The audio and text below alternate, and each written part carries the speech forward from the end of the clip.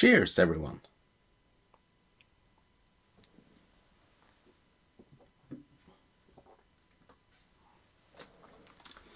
A lot of people consider this, the Raspberry Pi 400, as a nod to the Amiga, with its wedge form and everything.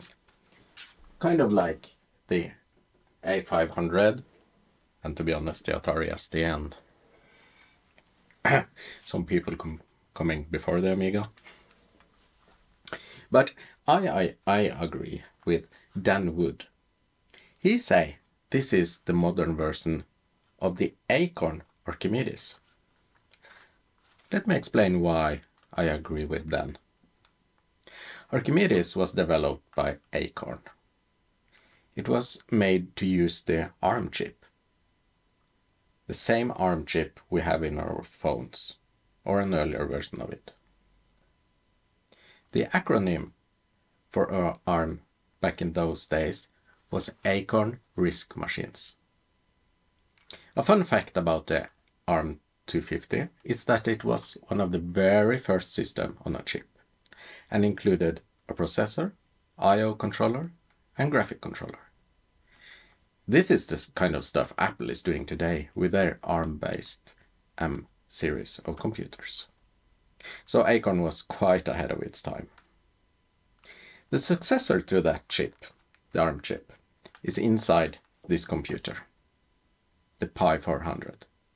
And RISC OS, which was the operating system for the Archimedes, is still in development natively on the ARM, included a version for the Raspberry Pi. So let's have a look at that. Here on riscosdev.com, they have prepared an image of RISC OS loaded with lots of software for us, which we can download and image to the SD card, and boots into this. A cool thing about RISC OS is how you install programs. It has its own package manager. But for some reason, I could not for the life of me manage to get this computer online. I think it has to do with RISC OS and how well or not it supports the Raspberry Pi 400. So I even tried changing to a normal Raspberry Pi 4 without any luck. So I will show this later in the video on the official image. One of the programs I wanted to try is this program named Draw. It is a vector-based graphics program, and it works exactly like expected. Quite simple and straightforward. If we visit the menus in Info, we can see that this is developed by Acorn Computers in 1993. So a nod back to when Acorn was doing the development of this operating system and software. RISC OS is from a time before everyone agrees how to do things, and I wanted to show you this with the text editor. And so if I want to save this, I press Save As and give it a name. But what we would expect now is that if we press OK, we get a file browser where we choose where to save it. That's not how RISC OS works. We need to open a directory where we want to save it. And here we need to drag and drop it to the place we want to save it. I saved it in the RAM disk because I don't need this file for later. Another unusual thing in RISC OS is when we launch a program, it gets added to the launch bar in the bottom, or the panel, and then we need to press it again like this, and then it opens. So this is Fireworks. It's a word processing tool.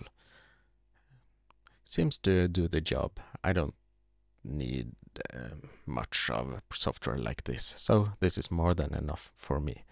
And as always, I appreciate anything that it's not connected to the cloud. In this distro there is a lot of software, like this spreadsheet, and all sorts of other productivity network software, and a few games. This is a program named Amplier. It is a music player. It looks a bit like Winamp and Amiga Amp and those kind of software. The reason I want to show this program is because I wanted to show you how you do normal file handling in RISC OS. You simply drag something into a program to use it, like this. I think it's mandatory to show games, or diversions as it's called in RISC OS. Quite a suiting name. And as you can see, this distro comes with some pre-installed thing like ScumVM if you want to play those old DOS games. But there is Doom. So let's give that a try.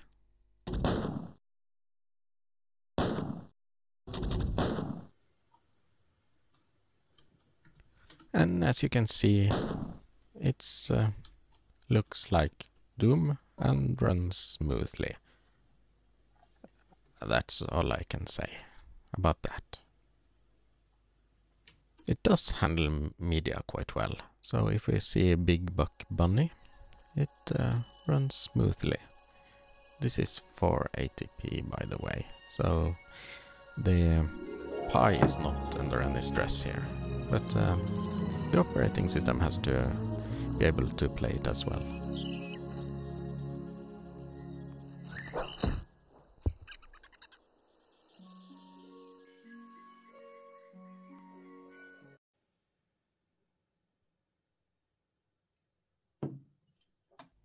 To end this part where we look at RISC OS Direct before heading over to the normal version of RISC OS, I wanted to give this paint program a try to see if we can make some stunning art like we usually do in these videos, if we can.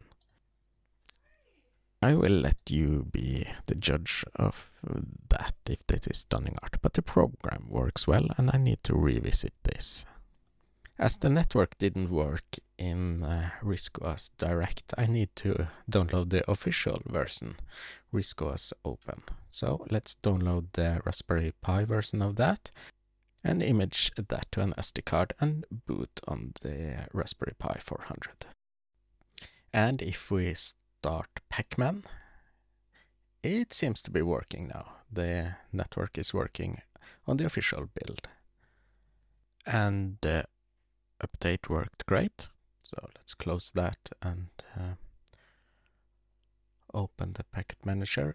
And here you can see a lot of free software that is available for download and installation. Here is a version of DOSBox, and further down we find Fuse, the ZX Spectrum emulator. And if we press this icon, we can install it. So let's just try that and see if it works. And if we speed on through this part,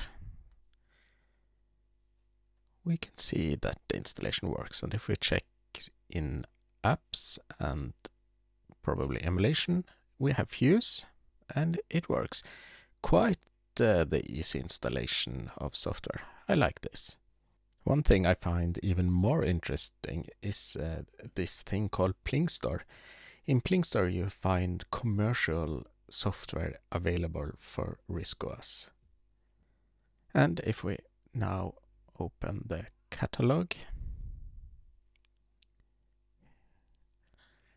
and sort it by price, like this, we see there is some software costing £99. That's a lot of money for software, even modern software. But here you can see there is available what looks like a decent CAD software of some kind.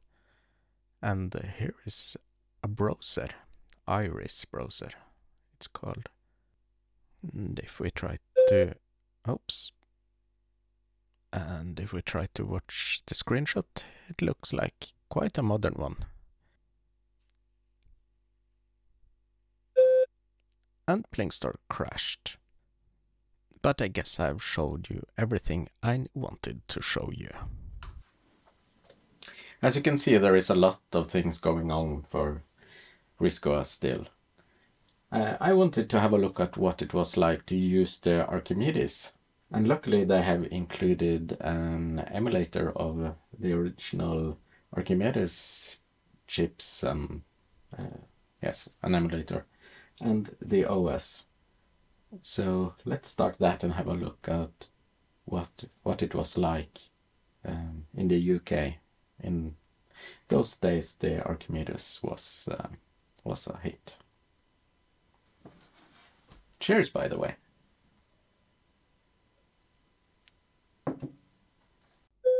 And here it is, like it was on the Archimedes, RISC OS 3. I wanted to show you something cool, something very special. But let's first write some text in this editor. As you can see down here, there is no RAM disk, but if I press here, this is very powerful.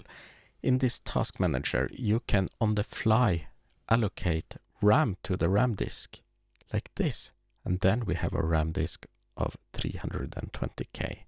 So if we now open it, you can see it's empty. And we can save to it, just like we did in the modern versions. Just write a name on the file, like this, and drag the file to the RAM disk. Very powerful stuff, this task manager in RISC OS. There are a few games here. One of the better known one is Elite. I have seen the Amiga version of this, so it will be interesting to compare them. And let's try to use it.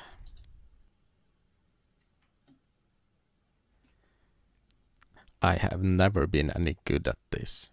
I struggle a lot. So my mission right now is to try to crash, which is hard enough. The game is super smooth though. And there is my goal. So if I manage to... yeah, game over. Another game that is included is Pac-Mania. So let's give that a try.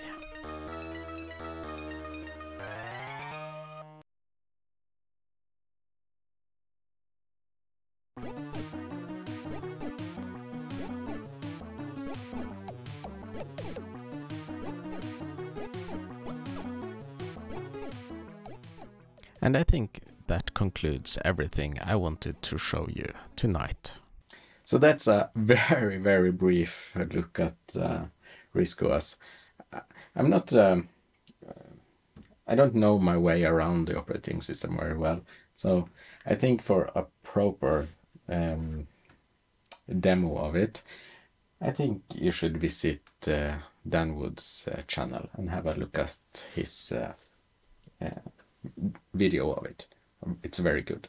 Is it the new Archimedes in its heart? Let's pretend it has a heart.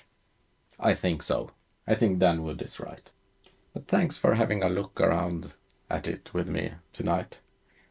And cheers. And I hope you have a wonderful evening.